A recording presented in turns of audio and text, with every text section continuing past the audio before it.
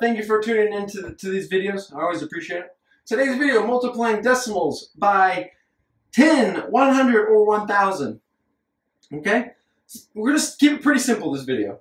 When multiplying a decimal by 10, 100, or 1,000, all you have to do is move the decimal to the right, the same number of digits as our zeros in the 10, 100, or 1,000. So if you're multiplying this decimal number by 10, you have 1 0. If you multiply it by 100, you have 2 zeros, 3 zeros.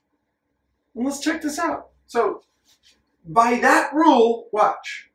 It's 1 0, so you can move it over here.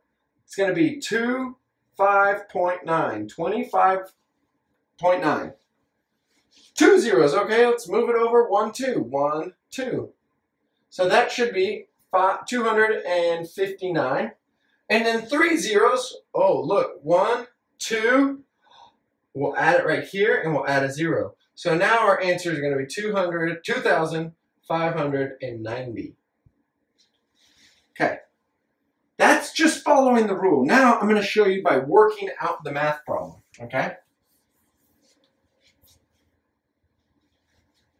The 2.59 times 0 is 0. 1, 2, 3, right? So now we're going to multiply by 1. We're going to start in the tens place because that is in the tens place. So we'll have to add our 0.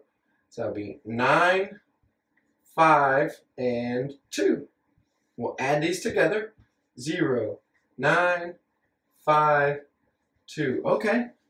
But we know whenever we're multiplying decimals, the same number of decimals in the problem, that's 2, 2 decimals, is going to be the same number of decimals in the answer. 2 decimals. So 1, 2. 2 decimal places. So look, 25.9. That's our answer. It's the same thing. Let's do it here. 0, 0, 0. Okay, now we're going to start in the tens place. So here we are. 0, 0, 0. Oh, now we're starting in the hundredths place. So we'll start right here. 9, 5, 2. Okay, we'll add those all up. 2, 5, 9, 0, 0. How many decimal places do we have? We have 2 decimals. 1, 2.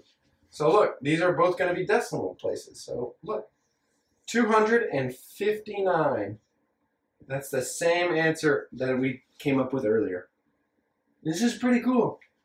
Same thing, guys. Look, we have 1, 2, 3 decimals. We're going to move it over. 1, 2, 3. So we're going to start in the thousands place. That's all I have to do is I just have to start in the thousands place. 1, 2, 3, and now 1 times 9 is 9. 1 times 5 is 5. 1 times 2 is 2. Okay. How many decimals? I have 2 decimal places, 1, 2, so I'm going to knock those off, put the decimal there. 2,590. That's it. It's that simple. So whenever you're multiplying a decimal by 10, 100, or 1,000, move the decimal to the right. The same number of zeros. 1, 2, or 3 zeros. Please let me know if you have any questions. Here to help, and I hope you guys have a wonderful day.